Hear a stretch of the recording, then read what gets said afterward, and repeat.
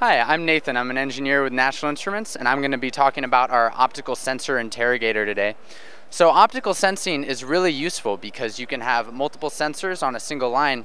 Here you can actually see, probably not from there, but there is a small fiber optic line here which has 16 sensors on it.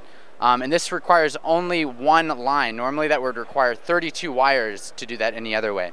So to get a general overview, let's go ahead and turn our heat lamp on and put it right up on one of these sensors, and we can see on the 3D model our heat going on. We can also put it to a different part and watch as the plane heats up. Now a lot of people ask how this actually works, so let's go into it now.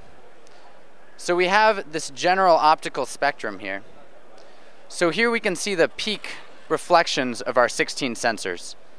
So these are all the reflections that it sends back. So how the optical interrogator actually works is it will send down a laser ranging from 1510 to 1590 nanometers, and the sensors reflect back a specific wavelength.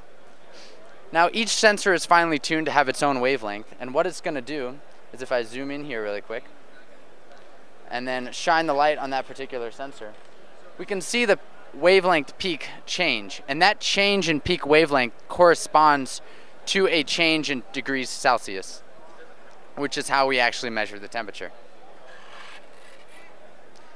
And you'll see here, if we go to the temperature plot, that it corresponds to an actual change in temperature over here. So if we do it one more time, we can see that temperature